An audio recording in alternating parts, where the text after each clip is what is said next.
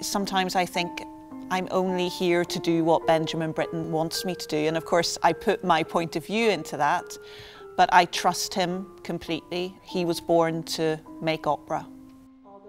He had such an understanding of what it takes to make something dramatically true. He wasn't afraid of beauty, and therefore he's able to release emotions in us, but at the same time with many psychological layers.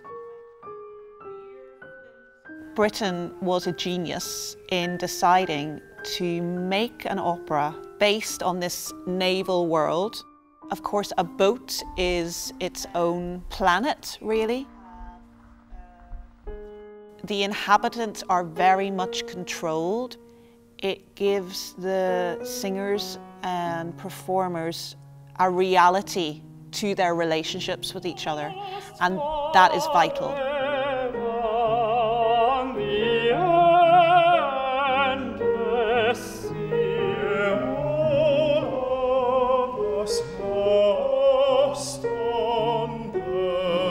I saw wickedness and its merited punishment. God grant me light to guide us. Libad, why do you hesitate? Not that one, not that one, he is good. Billy Budd is a very interesting story because we see some real hidden depths with all these characters. Yes, I think we all have a personal connection to this work, and there is a core to this piece, a soul in a way, that transcends the words and transcends the notes. Good and evil doesn't always line up with what we define as right and wrong. And that's the interesting part of this. It is a masterpiece.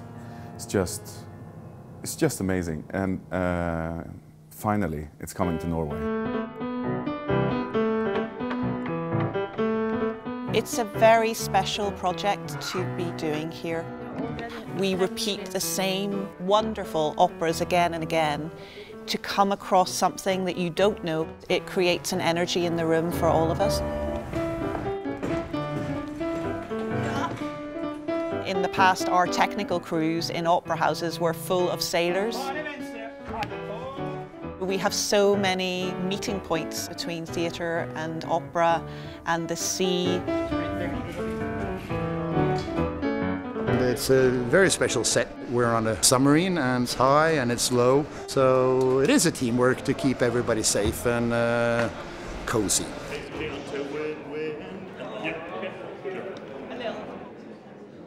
The director is there to empower the singers who make the story happen.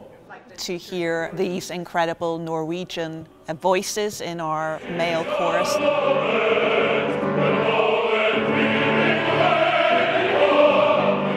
This beautiful, strong, gorgeous, stirring music. I find it very emotional, actually.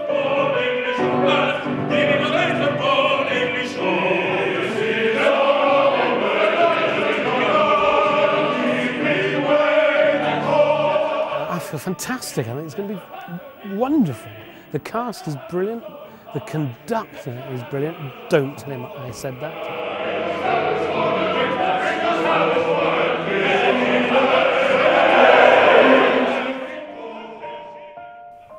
I want to feel like I've created something that lives and breathes in its own way. Something that is even bigger than what I have conceived it to be.